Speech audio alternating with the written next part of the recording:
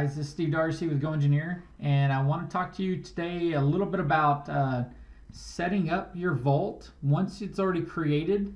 What do you start with? What are some things to think about, and how do you set up folder structures or cards, or where do you even begin? So let's get started. I've already created a vault. I do have a vault create vault video, so if you want to go back and watch that, you can.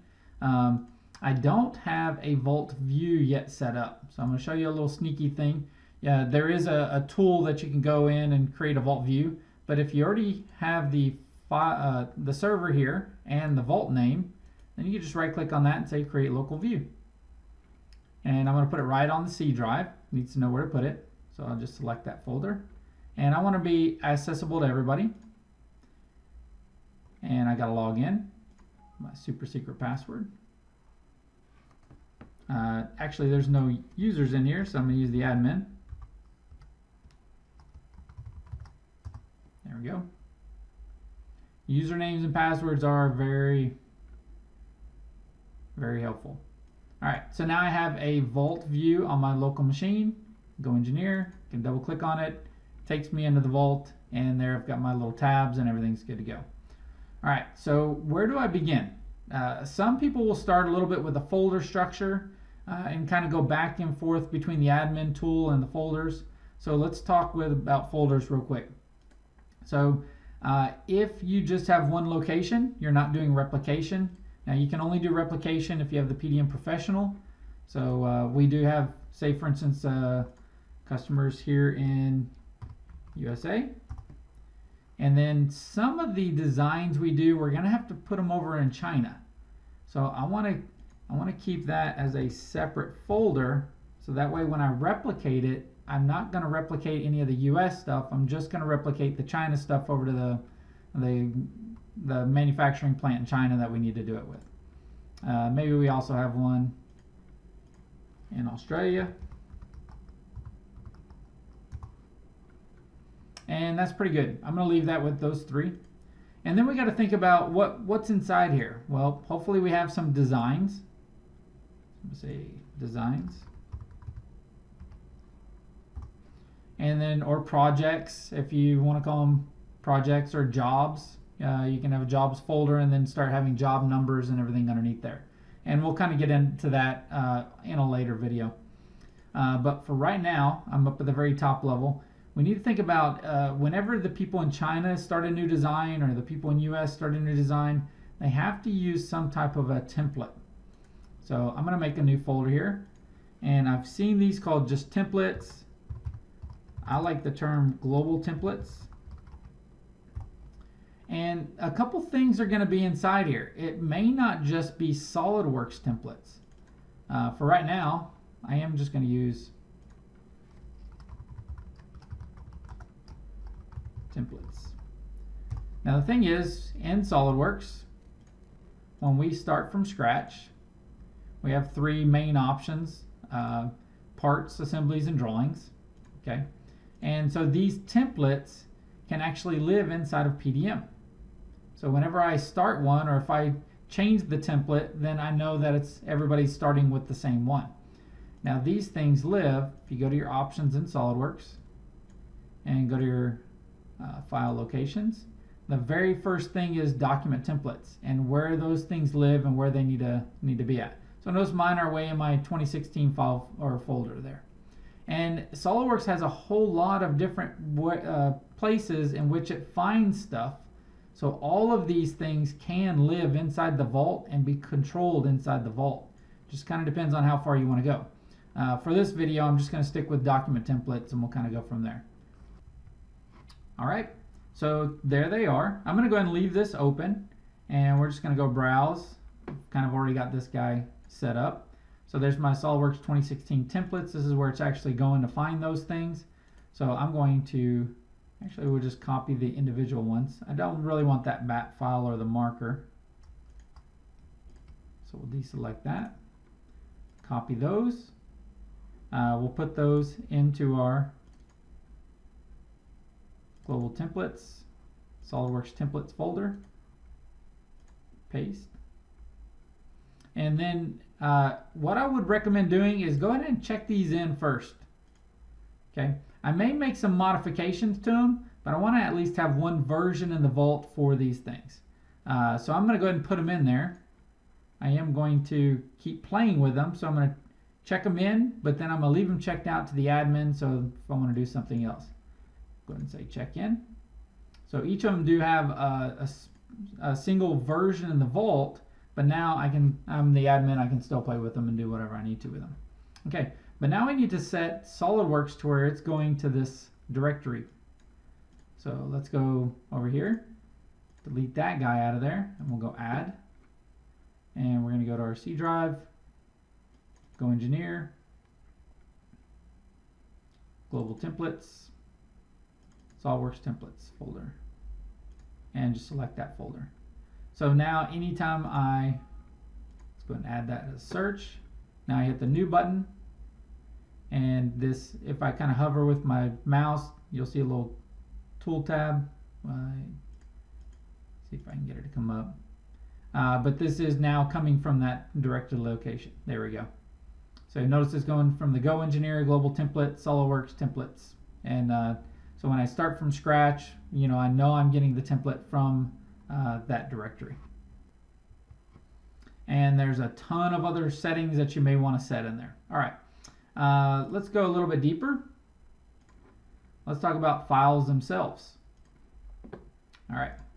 So files, you can kind of think about in SOLIDWORKS, we have kind of two real file types. We have ones that are going to be specific for the product that we're making, and then we have one that are going to be purchase parts, things that aren't going to be in a revision.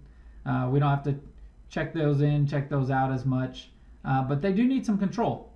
So typically what I see on site is a directory called a library. Sometimes I see it called standard components or standard library or standards. It doesn't really matter, but these are going to be, it doesn't matter if you build this thing in China, you need a bolt or a nut or a washer or something like that. If I build it in the US, I still need that exact same library component. Okay, so let's have some fun with this. I'm in US designs. Maybe I've got a project number that I'm using, 2056, and I've got this little flashlight. I'm just going to copy all these folders, paste them in there, and you can drag and drop or however you want to get your files into the vault. So I've got some assemblies into the vault. Now I use the default, so I will automatically have some data cards for the parts, assemblies, and drawings and stuff, and we'll get into that in just a bit.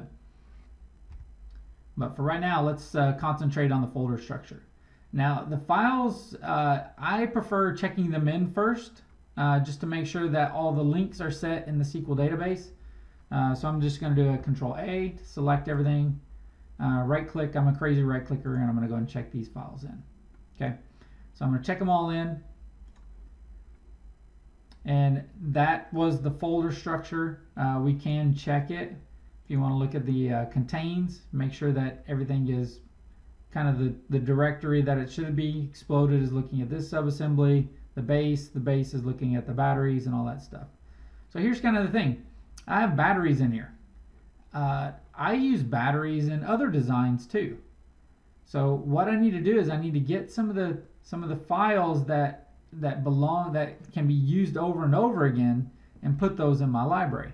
And of course I want to make a library structure to where it's easy to use, to where I can find my files and I can drag and drop them and everybody can get their job done quicker.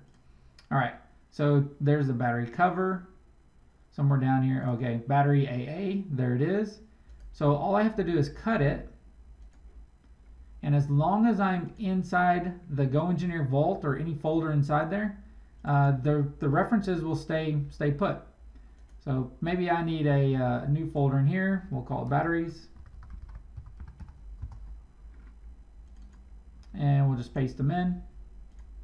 The file is still checked in. Okay, and the cool thing is I can just maybe I just want to rename this and call it AA. Okay. Now, don't do this. You should have a specific part number that goes with your ERP system or QuickBooks or however you guys are ordering stuff from accounting. This should be a unique part number for that file.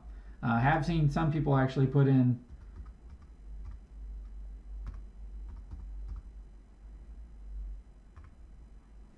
some kind of a part number and then maybe a description at the end. But for the most part, try and use a specific, totally unique ID number for your different components and stuff. All right, so the battery, notice that there's the battery. The battery is actually used in the base. Notice the base has already been updated, and the base is going to look for the battery, and it knows now that it's in that new directory. And so everything's pretty good to go. I can kind of check it if I go browse to that. There's the base. If I go to contains is going to look for this part number. It's the battery, and the battery now lives in the batteries directory. So that's the good thing about PDM, is you don't have to worry about the links once everything's kind of checked in. The SQL database will make sure that everything is working and functioning. Maybe I also have this little pin here, so we can kind of do the same thing. We just cut it,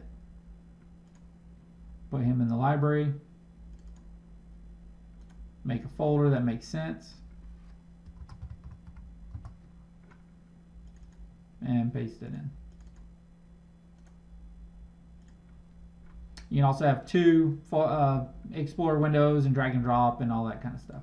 Let's kind of go back up to the top. Instead of countries, these things could be different business units or something like that.